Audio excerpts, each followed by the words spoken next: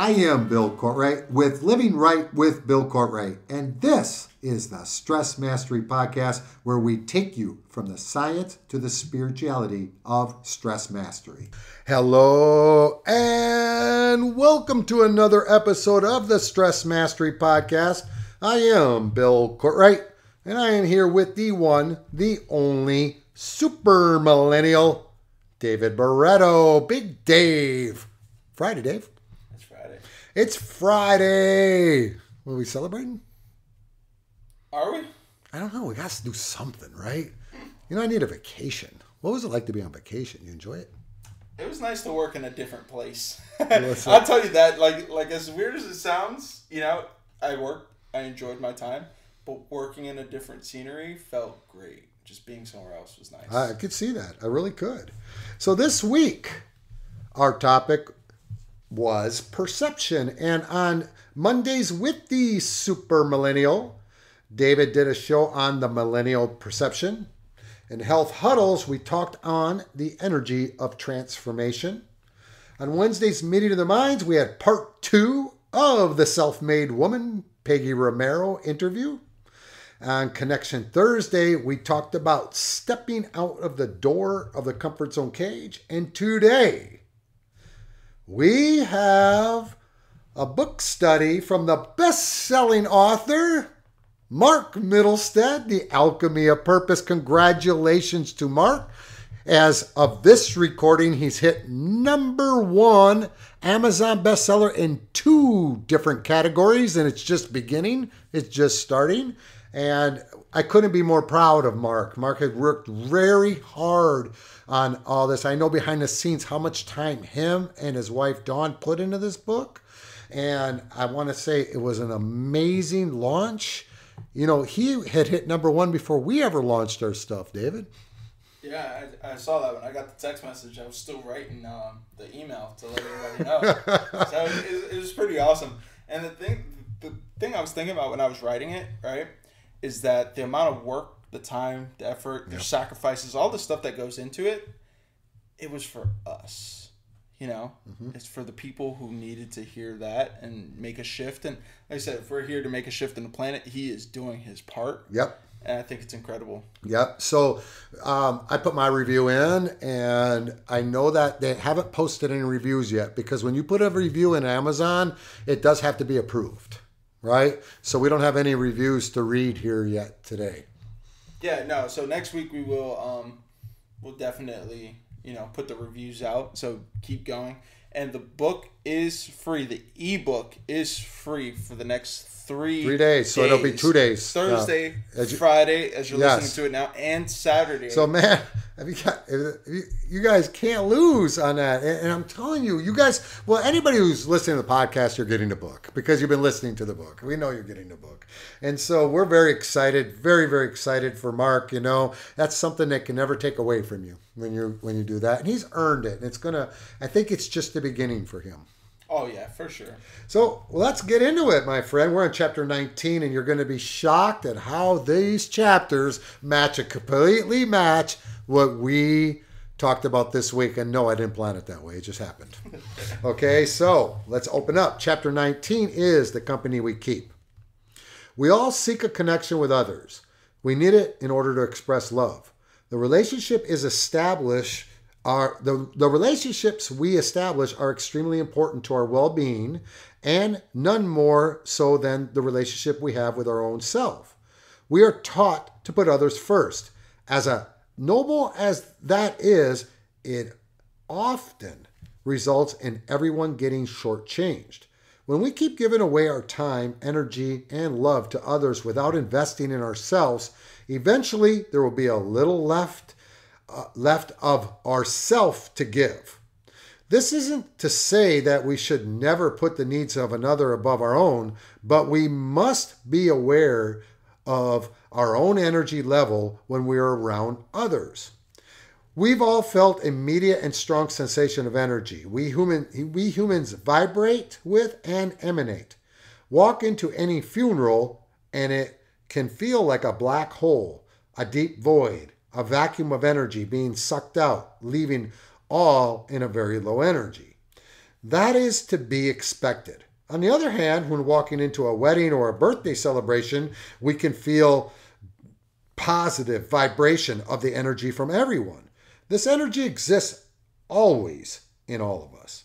The positive and negative energy flow of life.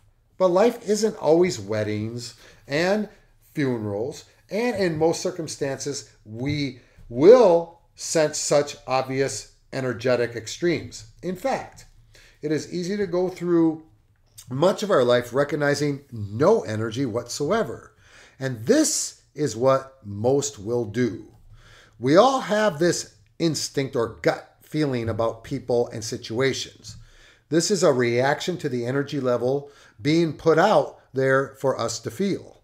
But we tend to not follow our feeling about this energy and instead attempt to make logical decisions based on the ego's programming. So let's talk about that a little bit, David. So when we're talking about energy levels, we call it in Stress Mastery your predominant energy. And our predominant energy is actually set. That's the energy you kind of live in. That's your predominant energy. And it's set by the programs that you carry within the subconscious mind. Whatever domination of programs that you carry will be your energy. Some people carry very low programming and their energy will come off as a victim. Some carry higher negative energy. They come off as angry. Some carry a lot of fearful programs and they'll come off as anxious. You understand? Yeah, there's people that and everybody knows at least one or the other of these people, the people who you just kind of want to be around and you can't explain it, very happy, yes, nice feel. Then there's some people where you're like, oh, they repel you. You feel it, Yes, you feel it. So he continues. People can be very charming in their appearance, saying and doing all the seemingly right things that draw us to them. People can also put us off by their words and actions. These are the superficial qualities our logical ego mind perceives. But deep down, we will often have a feeling about others without logical thought. This ease or unease is either a vibrational match or disturbance in our field of energy. This does not mean that there is anything right or wrong with that person. It only means we feel comfortable or uncomfortable around them in a given situation. Under a different set of circumstances, you might not feel the same way about the person. Again, this isn't a judgment of him or her, but a reaction to their energy in the moment. We should be aware and mindful of this energy, for it will serve us well and often better than the logical mind. The people we choose to surround ourselves with are mostly chosen for logical, ego-driven reasons. We have things in common with them, such as with our friends, or we feel obligation to be with them as with our family members, or we must cooperate with them as with coworkers. There are perfectly legitimate and even healthy reasons for allowing certain people into our lives, none of which has to do with their energy. And so, you want to talk on that a little bit?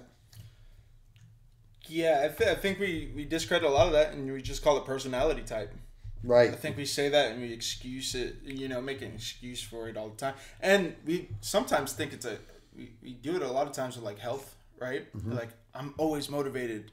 But then when you look at like the blood work, we can tell that it's a personality type is the reason why you're motivated, because your body is crashing on you. It's the same thing with the energy. And so what he said in here, he goes that the people we choose to surround ourselves with are mostly chosen for logical, ego-driven reasons. Mm-hmm. And he's right, because many of the times we actually don't choose. Yeah. We attract certain people in, or we have our group that we stay in our group. We stay in our tribe. Yeah. And this can happen in family. This can happen in friends. It happens at work, right? We stay in our group. We have our certain groupings. So he continues. In fact, we seldom pay attention to the energy of the people around us. We will notice the obvious, such as those who make us feel very strong emotions, either good or bad. We will love being around those who make us smile or laugh, or despise being around people who frustrate or anger us. Most, however, fall into the energetic soup we encounter every day and largely ignore, at least on a conscious level. Whether we realize it or I'm having trouble. I'm tongue-tied today. It's been a busy day, Mark. I'm sorry. Whether we realize it or not, the energy of others affects us, and depending on our awareness or lack thereof, may even affect our perspective and life choices as well. In order to build conscious awareness of the energy of others, we must first become more in tune with our own energy. We are of little to no use in helping anyone, including ourselves, when we are in a low energy state of being. In those moments, we need to turn our attention inward and work on raising our own energy, not wasting what little we have on others. We often call this recharging. Have you ever felt energetically depleted but kept on giving to others out of obligation or a need to be accepted? Have you then reacted from this depleted energy state, which manifested outwardly as frustration, anger, etc.? If you had instead taken a step back and gave yourself a little time to recharge, the result probably would have been very different. Again, it all comes down to the relationship we have with ourselves. We need to learn how to love ourselves just as we are. We need to learn how to raise and maintain our energy level through self-care in all the 6 elements of life. When we love all aspects of ourselves, we cease being judgmental of others because we no longer need to seek validation in them. When we have high positive energy within, we exude or emanate positive energy towards others, thus attract more people who do the same. They will be naturally drawn to us because we will be living our purpose. This is when we most need to be aware of our energy, for in addition to the high energy people, we will also attract those living in lower energy.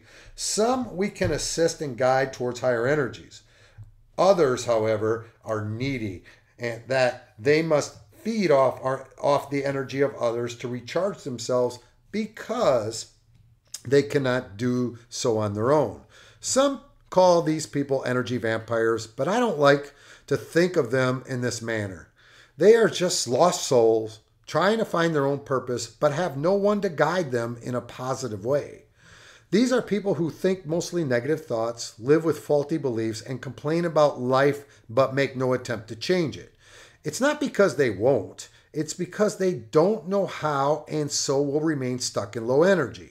Being aware of our own energy is invaluable here, if we are to truly live our purpose, expressing love. So I'm an empath, so I feel all kinds of energy.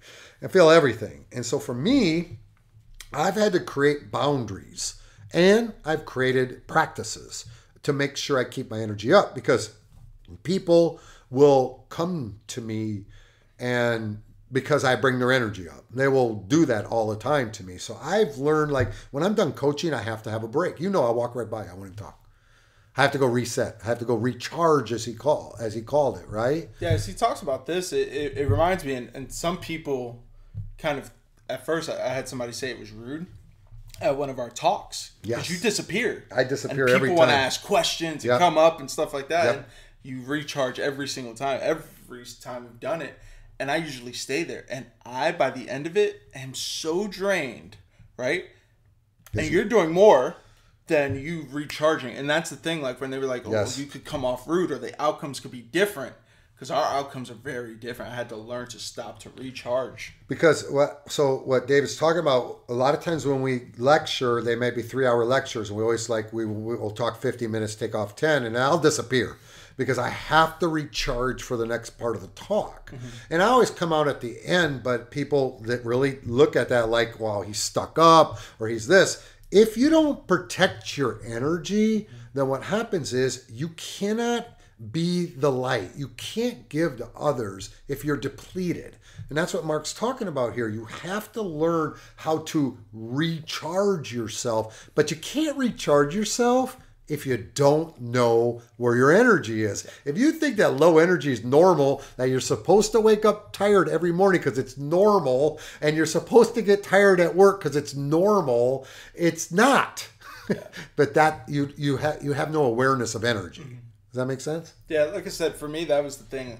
I remember the first few events we did, I was nonstop. It's like, Bill's not here. I got to, And at the end, as bad as it sounds, I didn't want to deal with people. And I want to deal with people. It's just if you don't stop, it's just draining. Like you said, the outcomes could be extremely different if you're not aware of it and you don't do something about it. And so I think that's important. Mark continues here.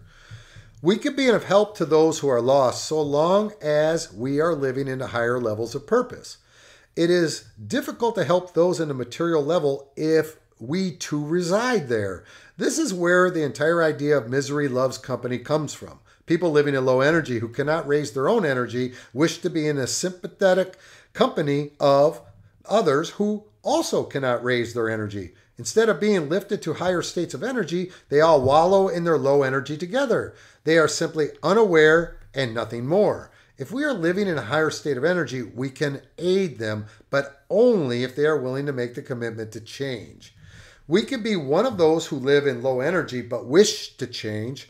We may also have some aspects of our being that vibrate in low energy, even while other aspects are in high energy.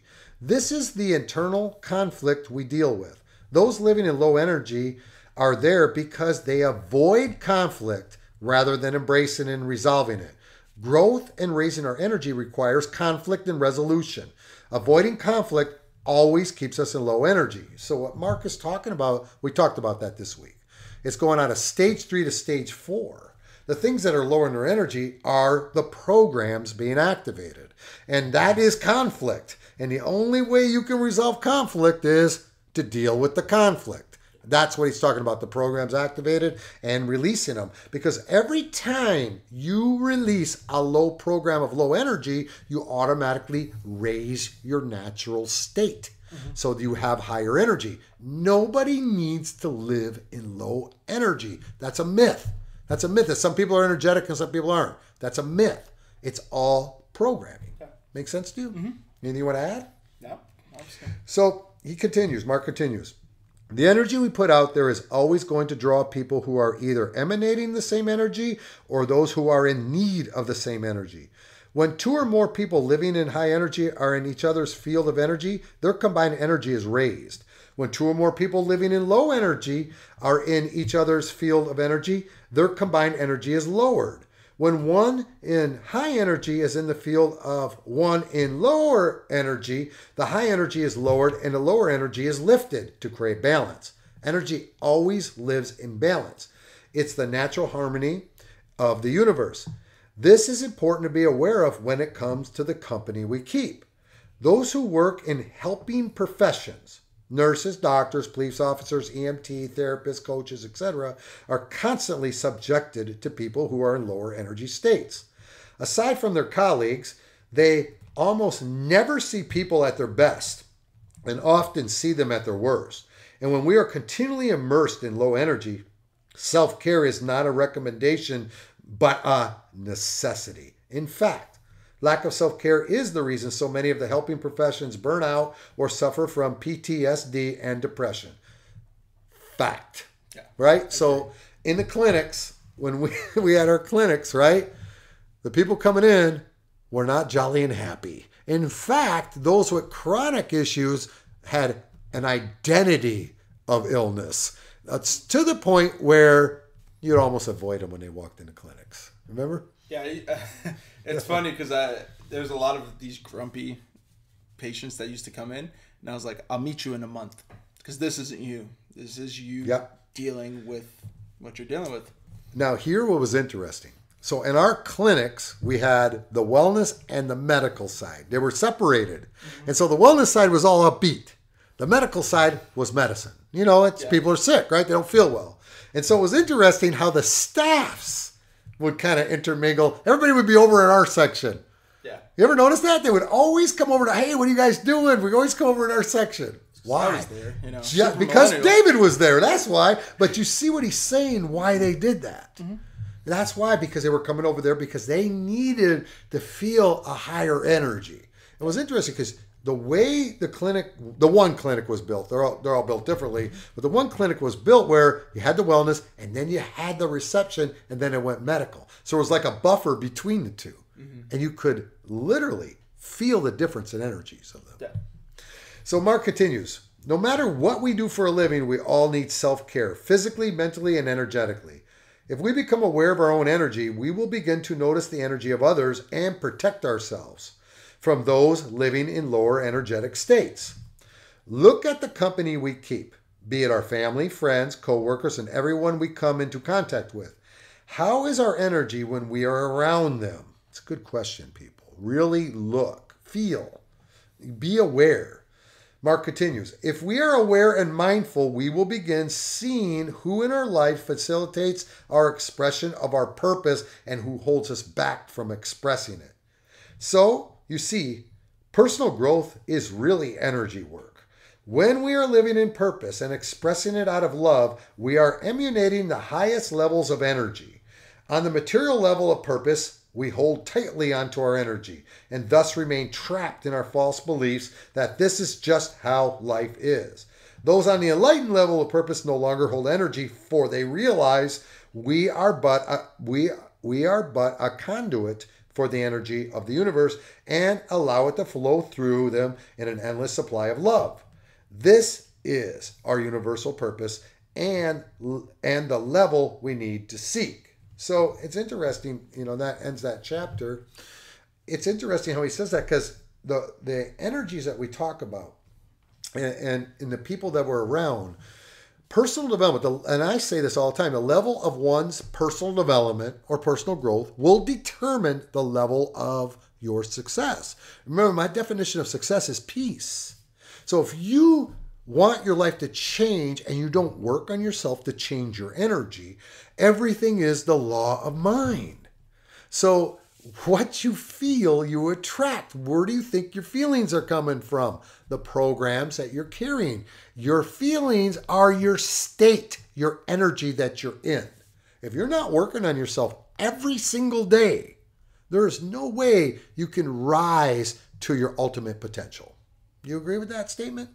Yeah, I think that's why people are living it on a day-to-day. It's just they don't know, or they're oblivious. Like he said, energy is only apparent when you notice energy. If you don't notice it, you're just going through a normal day. And that means if your normal day doesn't give you the life that makes you want to wake up in the morning and jump out of bed, it's because you're hanging around people that you're comfortable with. Mm-hmm.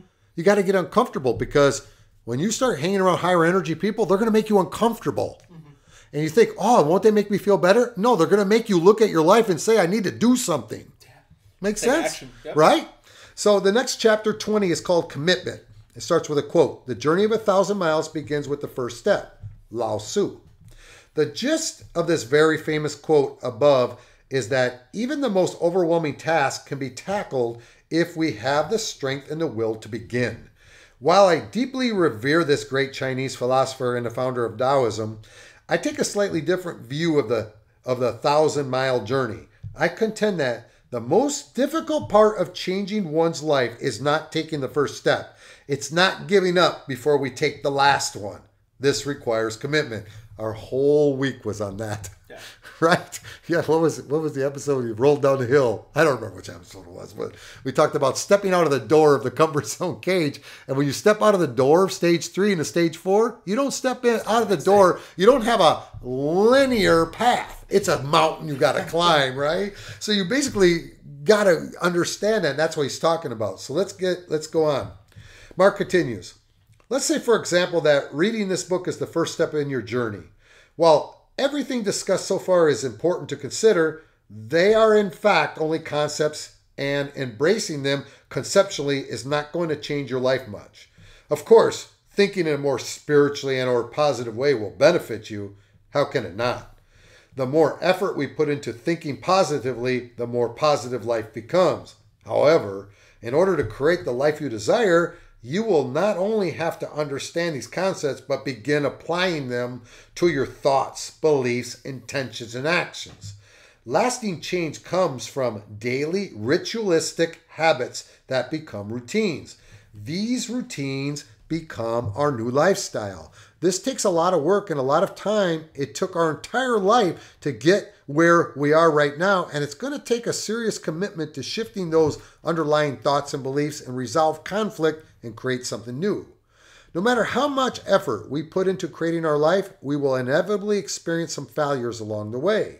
But the failures don't mean it's not working. In fact, they are gifts and opportunities to see what we are doing wrong so we can then adjust and make corrections to our way of thinking or acting. In this way, failures can be viewed as internal conflict. We can learn and grow by resolving them, eventually turning them into success. This is where commitment comes into play. Success, on the other hand, can actually cause us to stop growing. This is hugely important, people. Before you slam, this is his next sentence, Mark continues. Before you slam the book shut, just hear me out. I am not knocking success. Success is wonderful. That said, it simply does not provide the types of opportunities for growth that failure does. What do I mean by this? We often set goals and do what we need to in order to achieve them, only then to fall back in old habits again because we have not done the underlying spiritual work needed to create sustainable change. The most common example is weight loss. We set a goal to lose a certain number of pounds or inches or to reach a certain weight. We choose from the plethora of nutritional and exercise plans out there, and over time we meet our goal, success. But what typically happens? Life moves on. We eventually stop thinking so much about our diet and exercise regimen, and the number on the scale begins to creep back up. This is because we are focused on that one thing, the goal weight, rather than the process of expressing love to ourselves through a healthy lifestyle. Do you see now how success can trip us up? In order to truly create what we want, we need to change how we think about change itself. We aren't trying to change ourselves until we reach a goal. This is what we call goals that are outside ourselves, right? They never were going to do. That's why identity-based goals, outcome-based goals never work, people.